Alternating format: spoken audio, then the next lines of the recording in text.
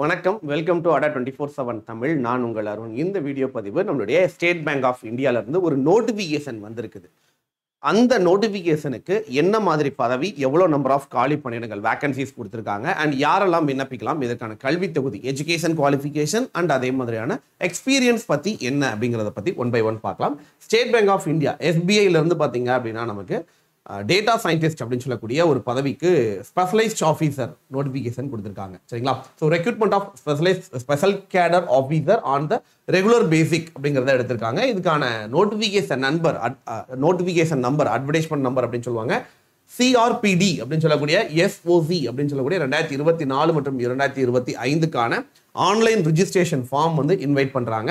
இதற்கான online application form filling and date of நமக்கு ஃபீ பேமெண்ட்டுக்கு வந்து பாத்தீங்க அப்படின்னா 1/2/2025 இருந்து 24/2/2025 வரைக்கும் நமக்கு இதுக்கு பண்ண முடியும். சரிங்களா? ரைட். அதே மாதிரி இந்த பதவிக்கு ரைட்டா இதற்கான வேகன்சிஸ் என்னென்ன கொடுத்துருக்காங்க அப்படின்னா, முதல்ல மேனேஜர் அப்படின்னு சொல்லக்கூடிய ஒரு போஸ்ட், இது வந்து பார்த்தீங்கன்னா டேட்டா சயின்டிஸ்ட். அதே மாதிரி டிப்டி மேனேஜர் அப்படின்னு சொல்றதும் டேட்டா சயின்டிஸ்ட். இந்த ரெண்டுமே டேட்டா சயின்டிஸ்ட் அப்படின்னு சொல்லக்கூடிய இந்த பதவிகளுக்கான வேகன்சி தான் கொடுத்துருக்காங்க. ஸோ இதில் ரெகுலர் அண்ட் பேக்லாக் ரெண்டு டைப் ஆஃப் வேகன்சிஸ் இருக்கு. இதில் டோட்டல் நம்பர் ஆஃப் வேகன்சி வந்து 12 காலி பணியிடங்கள் பிளஸ் பேக்லாக் ஒன்று சேர்த்து மொத்தம் 13 காலி பணியிடங்கள் manager போஸ்ட்டுக்கும். And deputy manager data scientist வந்து பார்த்தீங்க அப்படின்னா மொத்தம் 29 காலி பணியிடங்கள், அதாவது 28 ரெகுலர் பேசிக்லையும் அண்ட் 1 பேக்லாக் வேகன்சிலையும் நமக்கு கொடுத்துருக்காங்க. இது கிரேட் 3, அதாவது ஸ்கேல் 3 ஆஃபீஸர், இது ஸ்கேல் 2 ஆஃபீஸர். ஏன்னா டிப்டி மேனேஜர் அப்படிங்கிறது ஸ்கேல் 2 ஆஃபீஸர், அது வந்து பார்த்தீங்க அப்படின்னா ஸ்கேல் 3 ஆஃபீஸர்ல வருவாங்க. ஸோ ஸ்கேல் 2 அண்ட் ஸ்கேல் 3 பெரும்பாலும் ஸ்கேல் 1 ஆஃபீஸர் மட்டும்தான் வந்து பார்த்தீங்க அப்படின்னா direct recruitment of without that any experience in banking sector. So other then scale 2 R scale 3 போயிட்டீங்க அப்படின்னாவே டெஃபினட்டா நமக்கான எக்ஸ்பீரியன்ஸ் கண்டிப்பா நமக்கு இதுல தேவைப்படும். சரிங்களா?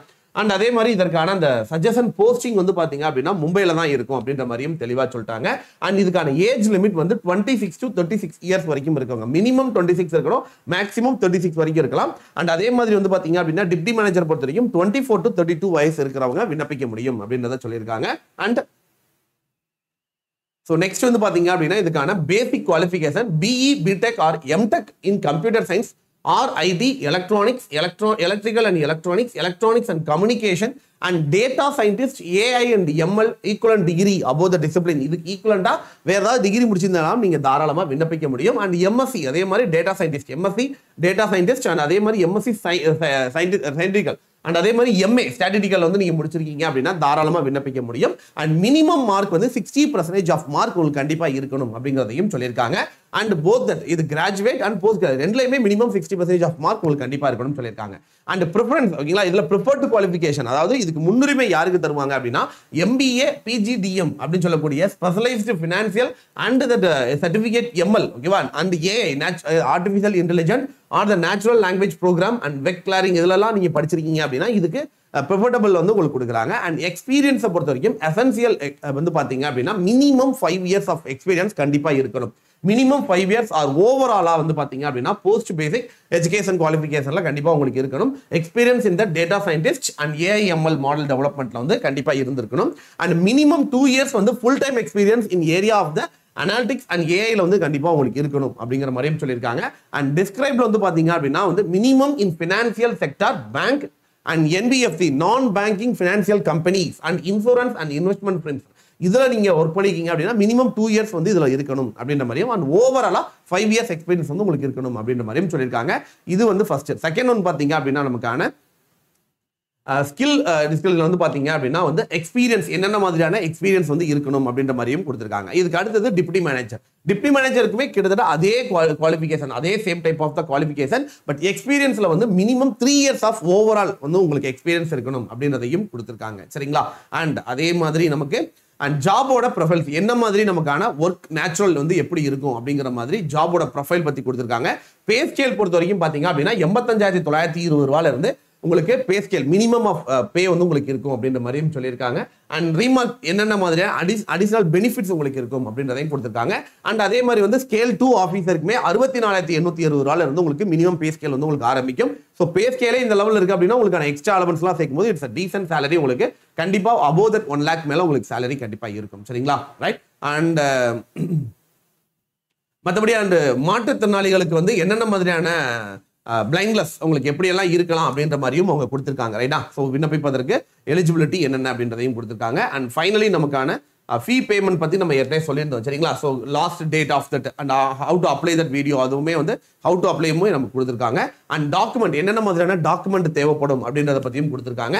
So recent photography, signature, PDF of that உங்களுடைய ரெஷ்யூம் இது எல்லாமே உங்களுக்கு வந்துடும். ஏன்னா அவங்க டேரெக்டாக வந்து ஷார்ட் லிஸ்ட் பண்ணி உங்களை இன்டர்வியூக்கு தான் கூப்பிட போகிறாங்க. ஸோ என்னென்ன டாக்குமெண்ட்ஸ் தேவைப்படும் அண்ட் என்னென்ன அப்லோடிங் பண்ணணுங்கிறத பற்றியும் தெளிவாக கொடுத்துருக்காங்க சரிங்களா. அண்ட் வெல் ஸோ அடுத்தது பார்த்தீங்க அப்படின்னா சிக்னேச்சர் டைப் எப்படி இருக்கணும், ஒவ்வொரு அந்த பிடிஎஃப் அந்த ஒவ்வொரு ஃபோட்டோ காப்பியும் எந்த சைஸில் என்ன கேபி சைஸில் உங்களுக்கு இருக்கணும் அண்ட் என்ன மாதிரி இதை வந்து உங்களுக்கு ஃபார்மெட்டில் நீங்கள் இருக்கணும் அப்படின்றதையும் தெளிவாக கொடுத்துருக்காங்க. ஃபார் எக்ஸாம்பிள் சிக்னேச்சர் எடுத்துக்கிட்டீங்க அப்படின்னா ஒயிட் பேப்பரில் பிளாக் இங்க்ல தான் நீங்கள் சைன் பண்ணணும் அப்படின்றத தெளிவாக கொடுத்துருக்காங்க சரிங்களா. ஸோ இந்த மாதிரி ஒவ்வொரு ஸ்பெசிஃபிக்காக அவங்க வந்து ஜென்ரலாக வந்து மீன் பண்ணி பேசியிருக்காங்க ஓகேவா. Yes and then finally S the last part okay. So இதுதான்ப்பா ஓகேவா. ஸோ உங்களுக்கான நார்மலாக வந்து உங்களுக்கு எக்ஸாம்ஸ்லாம் கண்டக்ட் பண்ண மாட்டாங்க. ஷார்ட் லிஸ்டட் கேண்டிடேட் வந்து பார்த்தீங்க அப்படின்னா நார்மலாக வந்து உங்களுக்கு ஷார்ட் லிஸ்ட் பண்ணி இந்த ரெஷ்யூமை வந்து உங்களுக்கு ஃபில்ட்ரேஷன் பண்ணி அவங்க ஷார்ட் லிஸ்ட் செலெக்ஷன் ப்ராசஸ் வந்து short listing and interview process டேரக்டாக இன்டர்வியூ மட்டும் தான் உங்களுக்கு நடக்கும் சரியா. ஸோ இந்த வந்திருக்கக்கூடிய இந்த நோட்டிஃபிகேஷன் கண்டிப்பாக எக்ஸ்பீரியன்ஸ் இருக்கக்கூடியவங்களுக்கு நீங்கள் டேட்டா சயின்டிஸ்ட் டேட்டா ஃபீல்டில் வந்து நீங்கள் ஆல்ரெடி ஒர்க்கிங்கில் இருக்கீங்க அப்படின்னா உங்களுக்கு கண்டிப்பாக இது உங்களுக்கு சப்போர்ட்டிவாக இருக்கும். ஸோ மறக்காமல் இந்த போஸ்டிங்க்கு அப்ளை பண்ணுங்கள். The last date of online application வந்து பார்த்தீங்க அப்படின்னா இட்ஸ் வெரி சூன் உங்களுக்கு நமக்கு முடிய போகுது ரைட்டா. 22ஆம் தேதி ஐ திங்க் ஸோ ரைட்டா 24/2/2025 வந்து பார்த்தீங்கன்னா last date of online application. So it's very soon apply பண்ணி முடிச்சிருங்க. Thank you so much and by செய்யோ. இந்த மாதிரி பேங்கிங் ரிலேட்டடான ஜாப் நோட்டிஃபிகேஷன்லாம் தெரிஞ்சுக்கிறதுக்கு நம்ம Adda 24/7 Tamil bank and SSC YouTube சேனலை சப்ஸ்கிரைப் பண்ணிக்கோங்க. Thank you so much and by செய்யோ மக்களை மீண்டும் சந்திப்போம். நன்றி வணக்கம்.